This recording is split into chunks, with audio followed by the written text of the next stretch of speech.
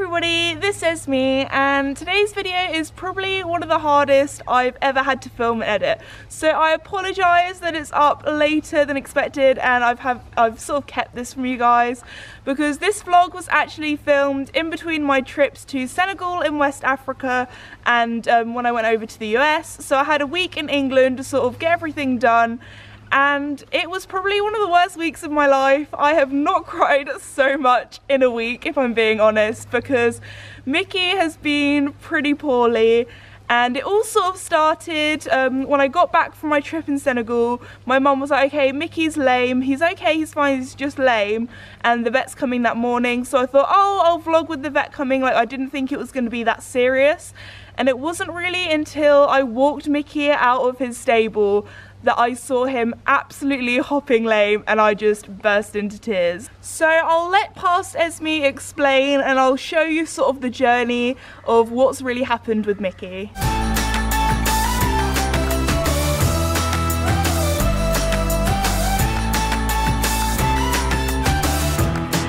A lot of things have changed since I last did a little chatty kind of vlog like this. Also, if you're wondering, yes, I'm wearing a hat because I am freezing, because in Africa it was like 35 degrees C every day, and back home in England it is not that. It is very cold. Also, my hoodie I'm wearing, thought I'd let you guys know because you always ask about these things, is it's new merch. So yeah, that's very exciting. I thought this is quite cool. It's got little autumn leaves and things on, so very cute. So we actually have the vet out today. I have a lot to update you guys on because Mickey is lame. We think it's laminitis, but obviously once the vet's been, I'll have a little bit more of a chat with you guys about what's wrong with him and how we're gonna fix it. So yeah. So one of the first updates is that we've actually made Mickey and Casper's paddock a lot smaller. Probably doesn't look like it because you can only just about see the electric fence in the distance, so they still have a lot of space. But before, their paddock was absolutely huge, and the reason why we've done this is because, I don't know if you can see, but we actually have some oak trees there, and we think the reason why Mickey's gone lame is because he has been pigging on the acorns. If you didn't know, acorns have a lot of starch in them, so we think that's why he's got laminitis from that, because before they've never eaten the acorns, but I think now they've got the taste for it. So we've sectioned that all off. Also, with a lot less grazing, it will hopefully cut down the amount of grass that they're eating, but we'll see. So here we have the boys. It's actually been the cutest thing because since Mickey's been on box rest, he's been in the donkey stable because it's bigger, but also I'll show you why he can't go in either his stable or Casper's stable. But yeah, while Mickey's been on box rest, it's been so cute because Casper's literally just been standing by his stable, even poking his head over and just standing by him, and it's been so sad because Casper's been so lonely being kind of on his own. But it's nice that he can actually go up and see Mickey. And as you can see, the mud has definitely come to England. Casper is so muddy, and just look at the fields. Oh, it's the mud season, guys. We've had so much rain over here since I've been away, and it feels like as soon as I've come back from hot sunny Africa, it's just become winter over here. It's so rainy and cloudy, but since I've been in like 35-degree heat, I'm kind of enjoying it, not gonna lie, but I don't think that will last for long. Will it, Casp? Hey, sleepy boy. Yeah. Aww, cutie. So it feels like everything goes wrong when I go away. So as you can see, this is Mickey's stable, and what actually happened is he leant against the wall and it popped out, and that caused all of the brickwork at the bottom to basically fall down. So we had the builders come out and basically they've removed all the bricks to let them dry out because it's rained so much, and then this guy's gonna come and re-put the bricks in, reinforce it, and hopefully push the stable sort of wall back in. So we've had a lot of problems because of you, Mix. Are you actually kidding me? Casper just went and rolled in the muddiest patch and I missed it. Oh, Casp! So this is what Mickey's stable looks like in the morning. He has so much shavings, but he just mixes everything together, so it's so difficult to clean. So this is going to be fun to muck out. But also, Mickey has gotten so fluffy since I've been away. I've come back to like a polar bear. Like, look at all that winter coat. I also need to give him a, oh, Casper, he's licking Mickey. That's so cute. Oh, Casper, be nice. Brotherly love there. They do have like a love-hate relationship. They're a bit like brothers. Like they play fight, but then they also love each other so much. Apparently when I've been away, Casper's been putting his head over Mickey's stable and Mickey's been like licking Casper's face, which is so cute. But anyway, Mickey does have a few dirty patches, so I need to give this guy a little bit of a clean, his stable a bit of a clean, for ready for the vet to come. So I just want my poorly boy better.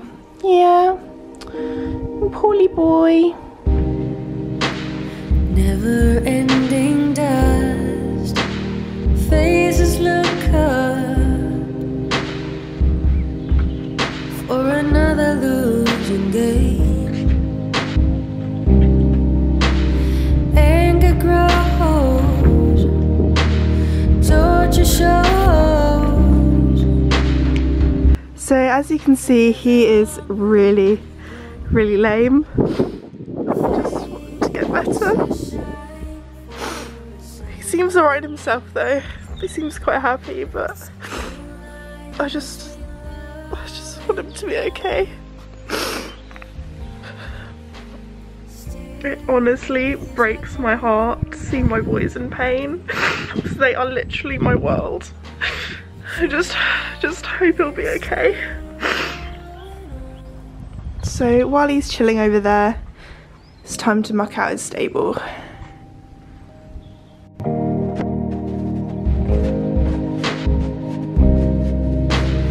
pride you once had, quiet days ahead, too much crushed and beaten down.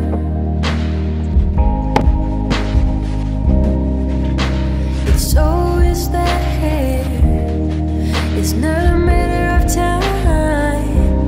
You can never be at ease. Faces shine for a second now, but it's a thin line between love and Christ. Still feels like home, but broken down. Torn up, yet it's still going on.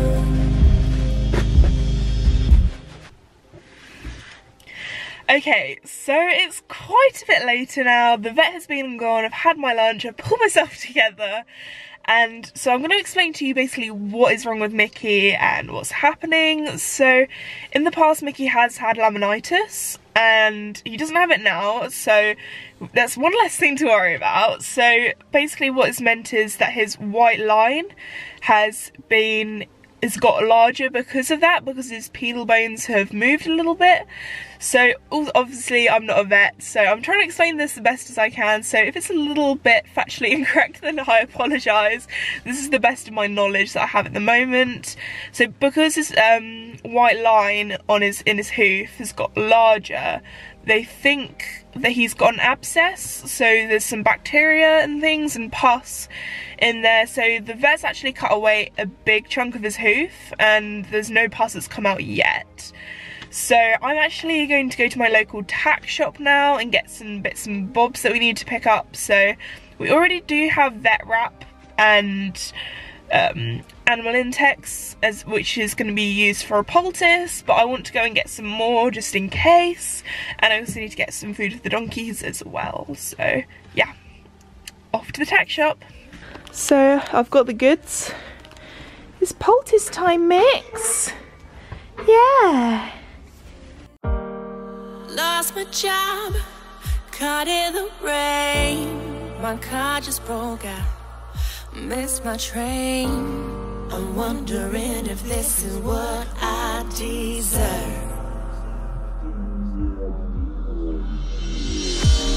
The rent is late, my phone is off. I'm wishing that we would have talked. I can't sleep 'cause the bed feels so cold. And I can see what my heart means to you. I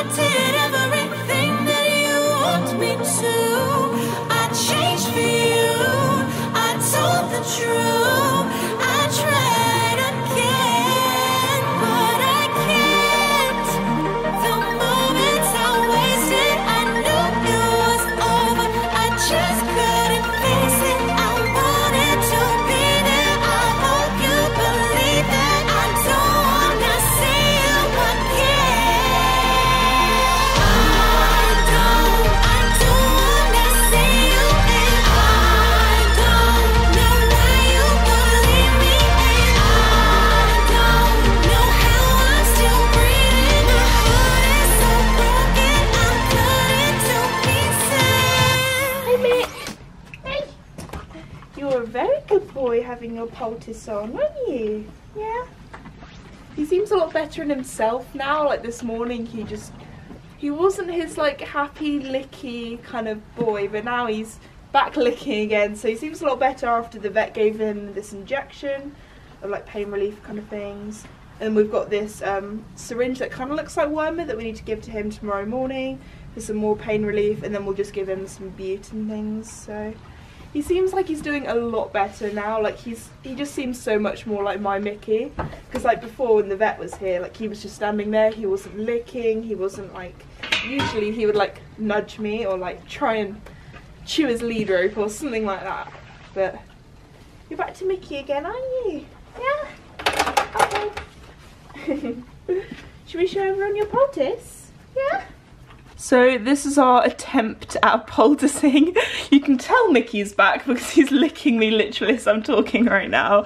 So apology for the licky noises in the background of the audio.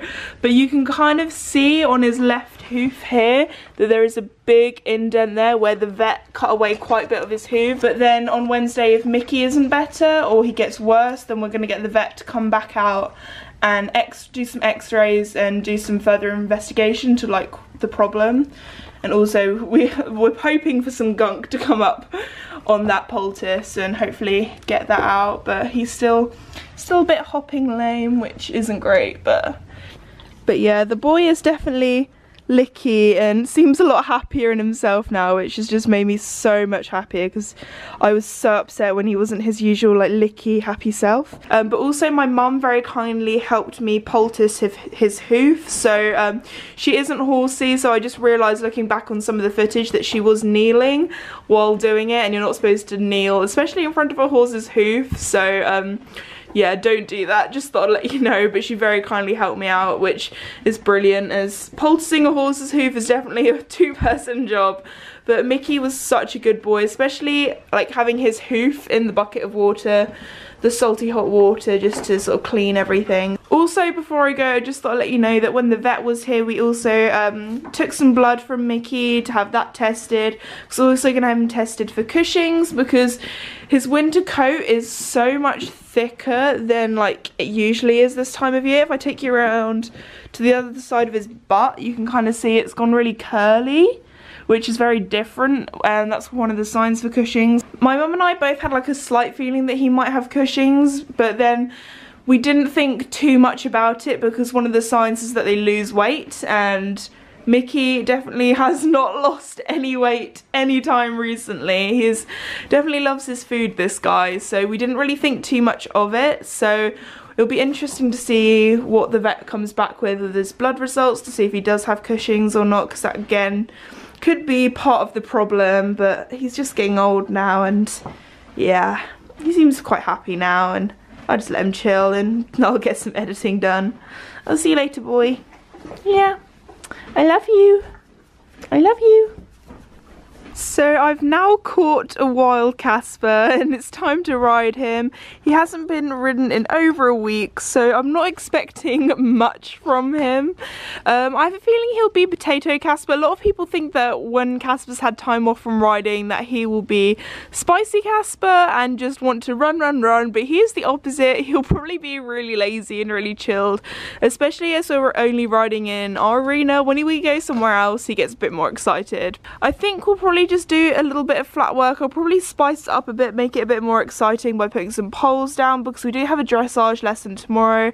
So I'm not gonna like push him too hard to like work absolutely amazingly, just because he's had some time off and it was probably not fair on him. But tomorrow I know that he's gonna get a proper real good workout when we do some dressage.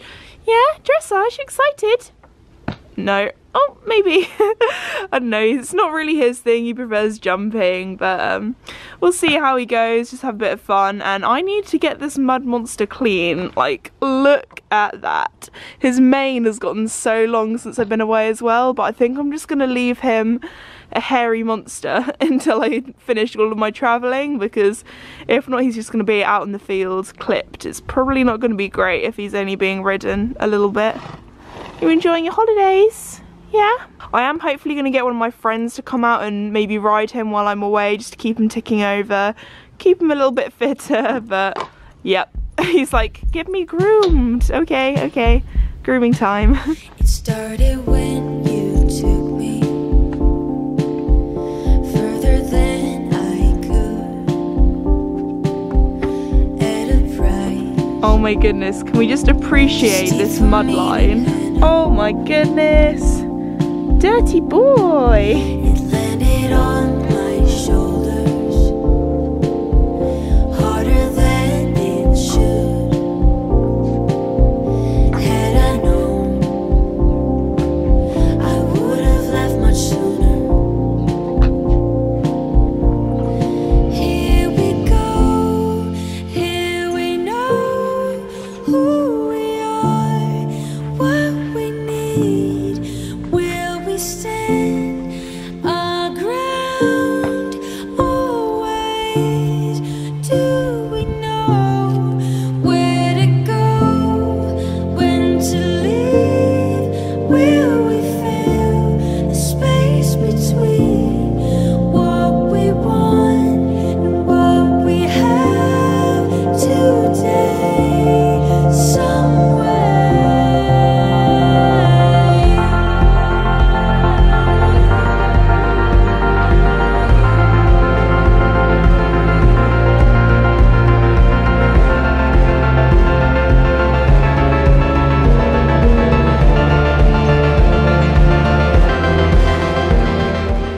Okay, so I've now worked my magic and Casper's looking pretty clean compared to the state he was that I first found him in. However, he's still a little bit dusty. He's not like spotless, but I think I've done a pretty good job. So now I'm just gonna tack him up and get ready for our ride. And I think he's gonna be Potato Casper, guys. He's literally falling asleep. Here we go, here we know who we are, what we need. Will we stand? So I've now got Casper all tacked up. In the end, I did decide to put his jumping saddle on, just in case we want to like pop a few cross poles, just to get him excited and have a little fun, work a little bit on that and things. I don't know if I'm going to be able to film much because it's literally just started raining. Classic England, so I don't particularly want to get my camera wet because this one isn't waterproof and Casper's ready to go, so I'll see you after our ride. So I've just untacked the boy who was very, very good in our pole work session. I decided to not jump, like well, basically I was too lazy to put on any cross poles and he was pretty eager anyway, so we just did some trotting poles and things. So this guy's very much wanting his treat. Okay, here you go. There you go, there's your treat. Good boy, Casp. What a good boy. What a good boy. So I'm just going to put his rug back on and let him out in the field. But knowing him, he'll probably just want to stand by Mickey because he's such a little sweetheart. He just hates leaving Mickey on his own in his stable. He loves standing by his stable door. I'll try and catch him later if he does it again. But, good boy. Yeah. Okay everybody, it's now a few weeks later and I thought in this sort of outro I'll wrap up everything and explain what's happened because I didn't want to put this vlog out until I knew all the details, knew what was wrong with Mickey and that he's better. So he's now better, which is great. However, there were lots of different things that sort of went on during that week. So this vlog was actually filmed on the Monday. So the vet came, he cut out a bit of Mickey's hoof, we poulticed it, we thought it was an abscess. And it was an abscess. However, the reason why I was so upset during that week, and I was actually so upset that I didn't vlog on the Wednesday or the Thursday when the vet came back, was because Mickey, the vet was like, okay, the abscess, we can see there's some gunk coming out, that's all brilliant. But Mickey was still lame when the vet was supposed to come back, and the vet was like, oh no, he should, like, the abscess should have cleared, he should be fine. So that got me really worried because the vet also said that Mickey's pedal bones had moved a bit because he'd had laminitis in the past, and I was thinking, oh my goodness, Mickey has laminitis, he's gonna have to be put down, and I sort of had a bit of a catastrophize. So then the vet came back and we were all a bit worried because Mickey hadn't got better, he was still hopping lame, still really bad. So the vet cut away even more of Mickey's hoof, and then suddenly it was like a big relief. All of this gunk from this abscess and this pus had come out, and we were like, thank goodness it's just an abscess. It's just that not all of it had come out. So then a few days later, Mickey was now better, and then I went off to the US because I was also so worried that like Mickey wasn't going to be well by the time that I was going off again. I was like, oh my gosh, do I cancel my trip?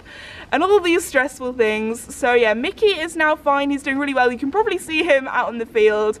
But also you would know that Mickey also had a blood test, so we've got some bad news again, is that Mickey has now been diagnosed with Cushing's disease. So this is something that's quite common in older horses, and now Mickey is 20 going on 21. It's kind of expected, but this disease is something that Mickey is going to have to live with for the rest of his life. He's going to have to be on medication for the rest of his life. So he takes these little pink tablets called Perglide every morning in his breakfast, and he actually takes them down really well, as horses aren't supposed to chew them when they take it. So we've been putting a little bit of Casper's feed in his bucket because he absolutely loves that. So he's been wolfing it all down. He's been doing really well. I was also really worried with the medication, as one of the side effects is that the horse can become depressed if they take them. However, luckily Mickey is still his happy, bubbly self, which has just made me so happy. As one of the things that made me so sad was when Mickey was ill, is just he just wasn't himself. He wasn't my happy Mickey. So now he's in the field, he's loving life, he's just having to be on medication really for the rest of his life. So he's doing really well, and I kind of wanted to finish this vlog with a happy ending, as one of the realities with horses is not everything goes to plan, and vet bills are very expensive as well, but it's so worth it for my Mickey. And yeah, he's just really happy now. So I'm going to finish today's vlog off here. Thank you so much for watching, and I'll see you guys next time. Bye!